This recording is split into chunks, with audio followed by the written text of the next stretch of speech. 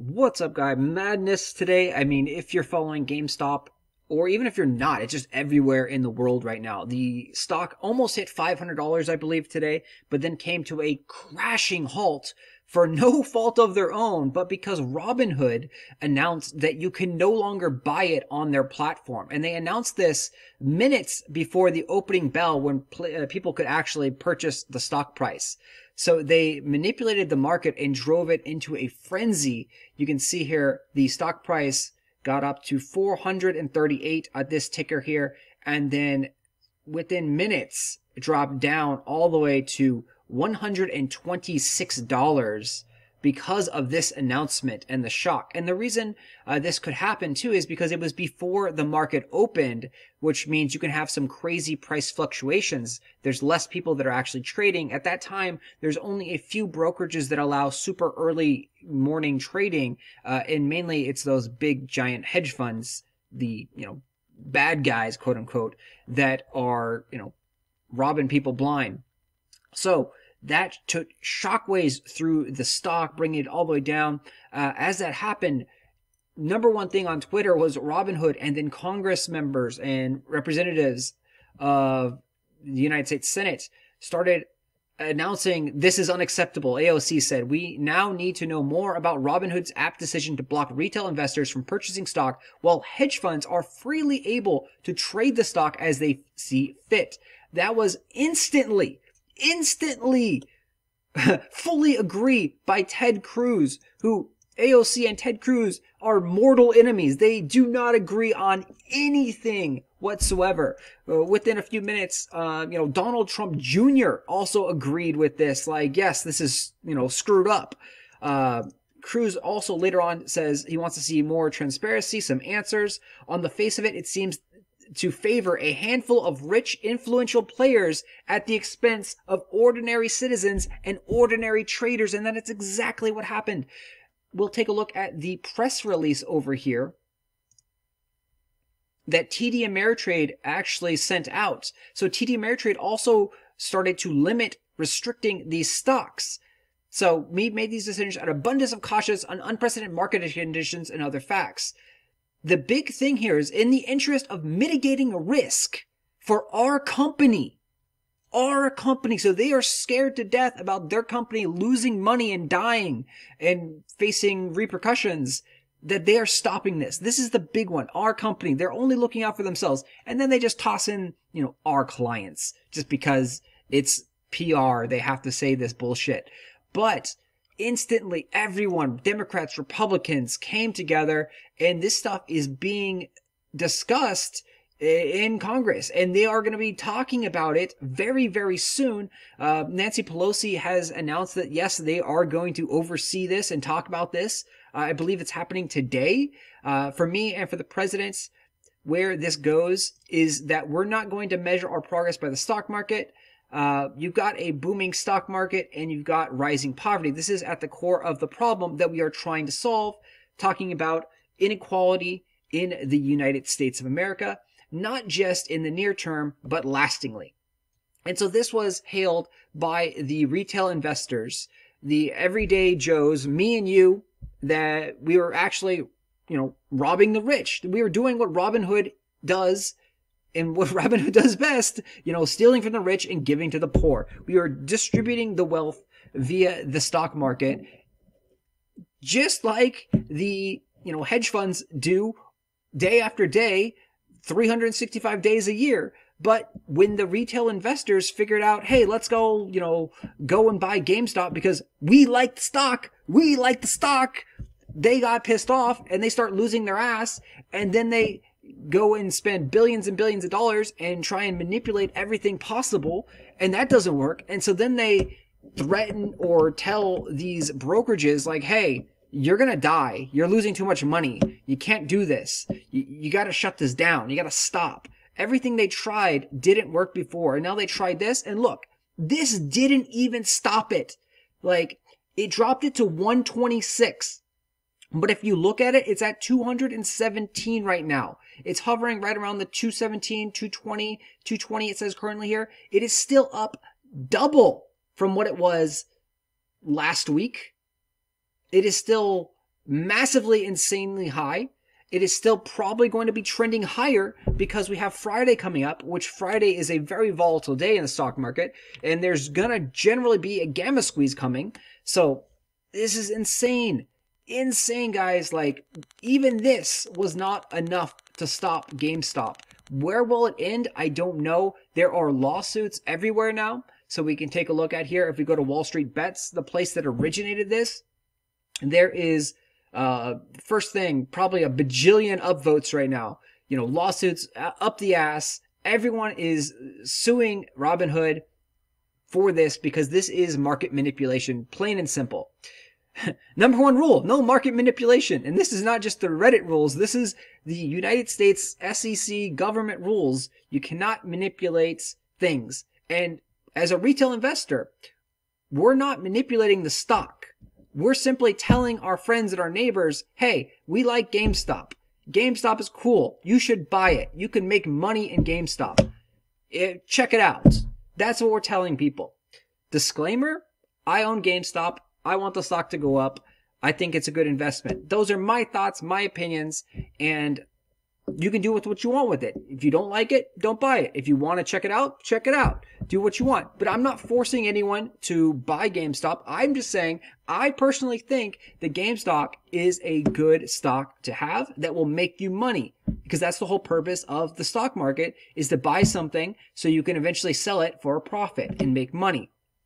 That's what I think the stock is going to be. Because if you look at the history, in the last couple weeks, the stock has done nothing but up, up, up, up. Yes, history doesn't mean you're going to have the same thing happen over and over again, but it is a good judge of, what might happen in the future. You got to value things. You know, there's maybe a 50% chance that the stock goes up. Maybe there's a 50% chance the stock goes down. You do some research and maybe it tilts up a little bit higher. Maybe it's like 60% because of all the facts and market research that you do. Or maybe it goes down. Maybe it's like a 30% that it goes up because when you did some research, you realize like, hey, they actually are doing really poorly. They're closing stores. They're not having good revenues. Like, the company's not a good company.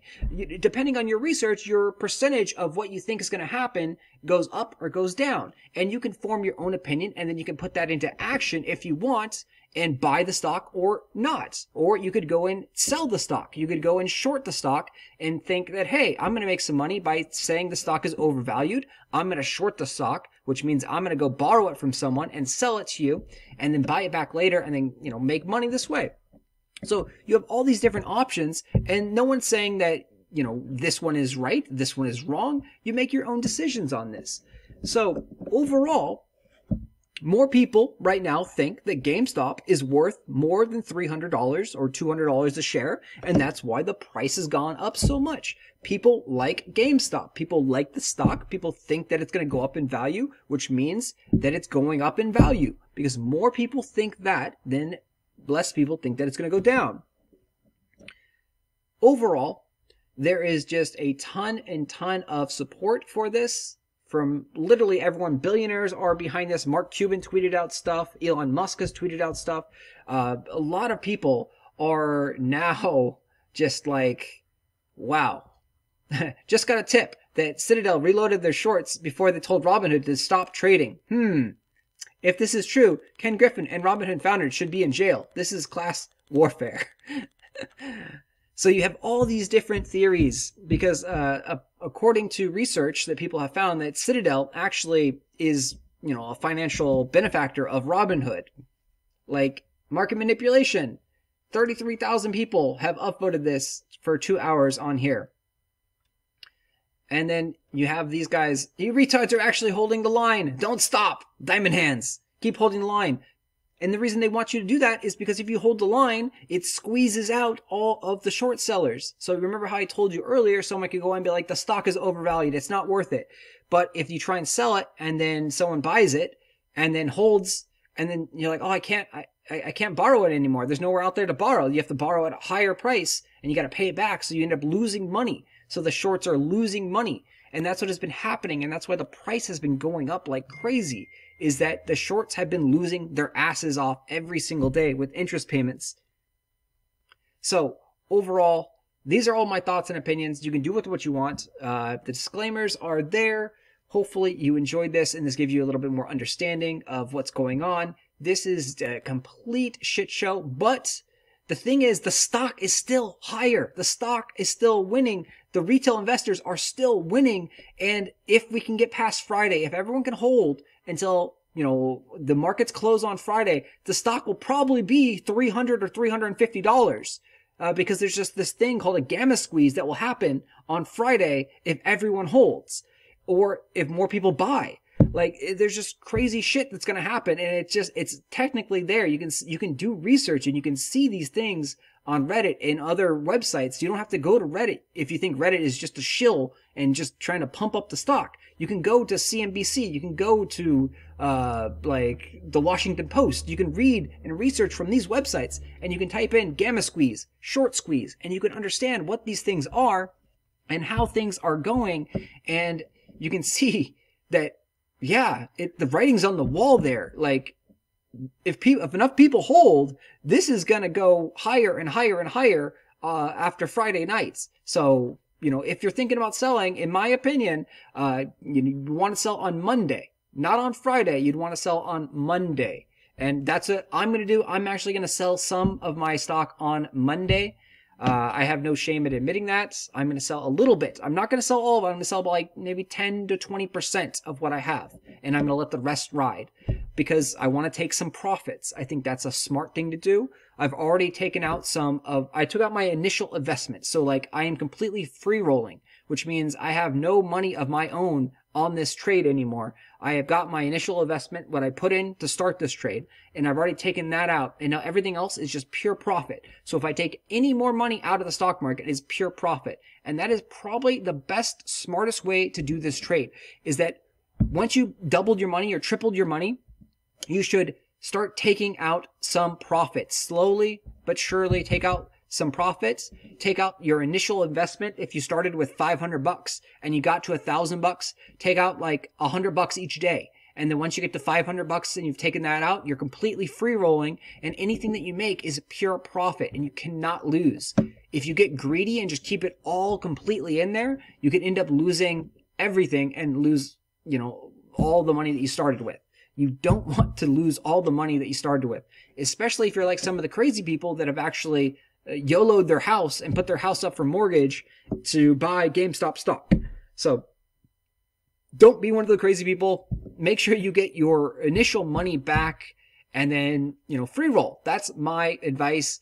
Again, take it or leave it. That's what I've done, and I'm completely happy. So even if the stock goes to zero, I have no regrets. I have made a small amount of money if the stock goes to zero. If the stock goes higher, I make a lot more, obviously. But I wish everyone good luck. I hopefully will, be cheersing you guys at the end, and you guys can all go buy your Tesla cars and have, great times and pay off all your debts and, pay off the student loans and things like that and just live a better life. Like, that's what this is. Hopefully you guys can just live a better life after this. And yeah, the billionaires, they don't need it. Why do they need $10 billion? But I mean, me and you, we could use $20,000 for credit card debts. We could use $20,000 for student loans. Like, we could use that money for food and like pets and animals, like the things that we have, our everyday expenses. We can use that money, and we do use that money. But the billionaires, they don't use that money. They just stick it in the stock market and, cheat, manipulate other people, take the money from other people that are, trying to make it big. It's ridiculous. It's ridiculous, guys. Anyway, enough on this. Thank you for watching. I will talk to you guys later. Happy Thursday. It wasn't very happy for most people, but we are still cruising upwards, in my opinion, on GameStop, and I will see you guys later.